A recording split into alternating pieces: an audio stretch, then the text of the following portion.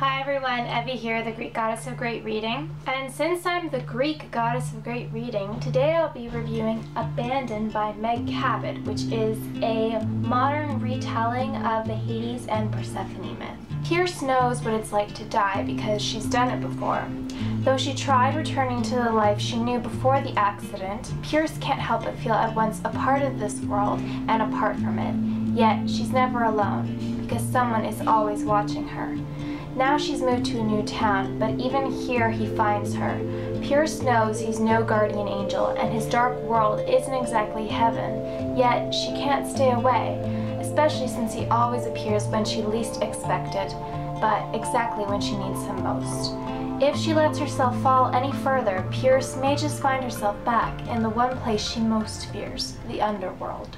Now, this book was almost kind of annoying to read because there were some things about it that it was more so with the characters, how they were talking to each other and things they said to each other that annoyed me, not the actual characters and the plot that happens.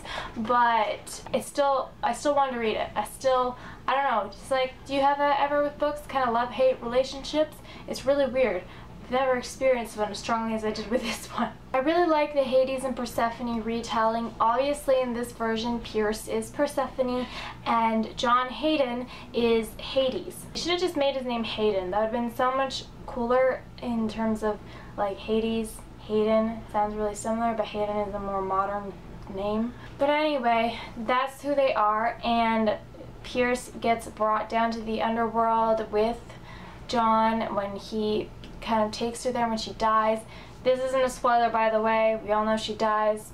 Persephone gets brought to the underworld. If you know that myth, this is pretty similar to that. The book is told from sort of a present tense, but Pierce keeps going into flashback mode and saying what happened when she died, after she died, and all these sort of events leading up to her moving to this new town with her mother. And the flashbacks could be really annoying at times because you wanted to know what had happened, but they weren't coming yet in the story. But it also at the same time was a really good tactic used by Meg Cabot because it just made me keep on wanting to read to find out what actually happened. Now, if you're familiar with the Hades-Persephone myth, Hades pretty much kidnaps Persephone to come live with him and marry him in the underworld. And that's almost what John does with Pierce. Pierce meets him when she's younger, and then when she dies, she sees him in the underworld, and he takes her away from the boats that are taking people away to their just desserts when they die. Either they were good people in life or they were bad people. But he takes her away from that and brings her to his chambers, and she sees a big bed there, and she was 15 when this happened to her, so she was rightly a little freaked out and thinking, oh my gosh, this guy is going to sexually assault me or something like that, which is a very fair statement. I would be terrified. So she tries to escape, and she manages to escape, obviously, because she comes back from the dead. And at one point in the book, we find out that someone else knows about John's existence besides Pierce, and Pierce is talking to this person about John, and this person is telling Pierce to be nicer to John because John and her were kind of having a fight because John was still mad at her for what happened when she escaped the underworld the first time. And Pierce almost feels kind of bad about it, and I don't know why. I'm thinking to myself, girl, he kidnapped you. You should run far away from him and never talk to him again, and don't give a shit if he's mad at you. But this person is telling Pierce to be nicer to John, and I'm just thinking to myself, why? He kidnapped her. She doesn't have to be nice to him at all. So what the heck are you talking about, person? So that's something that kind of like annoyed me. It was more so what that person was saying, not the actual character that Meg Cabot wrote. So just want to make that clear. Now, on the back of the book, there's some sort of like blurbs from other authors and book publishers and stuff, and it's talking about John, how he's this really awesome lover and stuff like that. Not that anything over PG-13 happens in this book, but just like the term lover.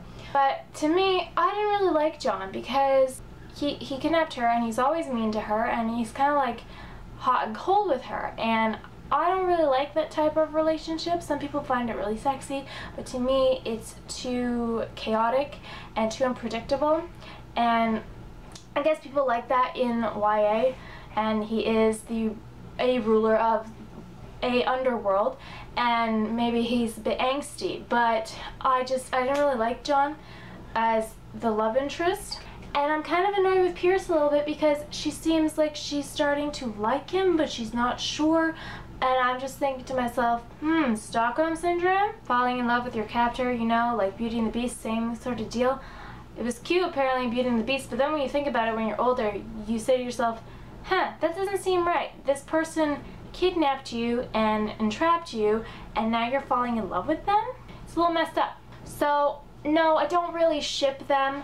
Maybe in the next book, because this is a series, and I am going to continue reading it because I do like it despite my grievances with it. Maybe I'll end up liking John later on.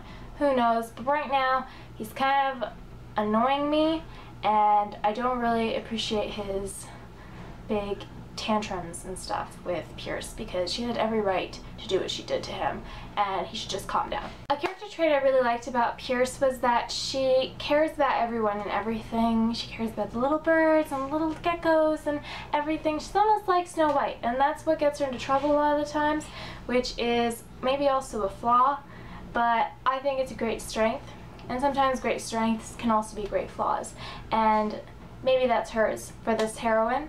But I really liked that Meg Cabot decided to make the heroine such a caring person, because someone like John fell for her very quickly, and it's obvious why, because even though he is mean to her sometimes, she still cares about him, and as much as I don't like that she's falling in love with him, I like that she cares about everyone she meets, even if they aren't necessarily nice to her.